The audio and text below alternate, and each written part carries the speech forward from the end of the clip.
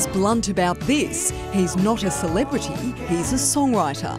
James Blunt is back, turning memories into music. I will always be in a club with you in 1973. His debut album sold over 11 million copies, but he ditched any pressure to match that with this new one, All the Lost Souls. You think about what inspires you musically and your need to express yourself through music, and it's not the 1 millionth or 2 millionth copy that really counts, it's the very first copy that I hold up and whether I like it. This sensitive songwriter leaves his emotions out there for the world to take. To listen to a James Blunt album is to read his diary. It is an art form, it's an art, and so in doing so it has to contain emotion, be that a celebration or be it melancholy. It needs to feel something. That's the whole idea of music, is to take you on some kind of emotional journey. He's been labelled anything from the king of romance to the prince of pain, but according to James, it's all smoke and mirrors. I wrote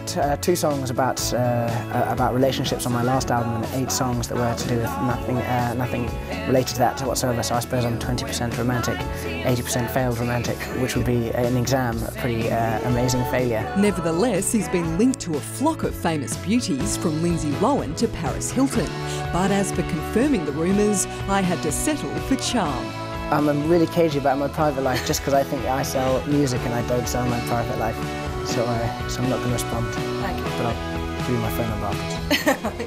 Before finding freedom in music, James was a NATO peacekeeper in Kosovo, and after recently going back, he's vocal about what was left behind. We assured them certain guarantees in the long run, and we actually just stepped away from that. And I went to whole villages that were now deserted, and people were cleared out and gone. You don't quite know what would have happened to them, other than the fact that we'd given them assurances that we'd protect them, and we didn't. Well, James continues to deal with life through music, while showing us we're not all lost souls. 1973. Sky News Showbiz. Available anytime, anywhere on your mobile, on Sky News Active and podcasts through skynews.com.au.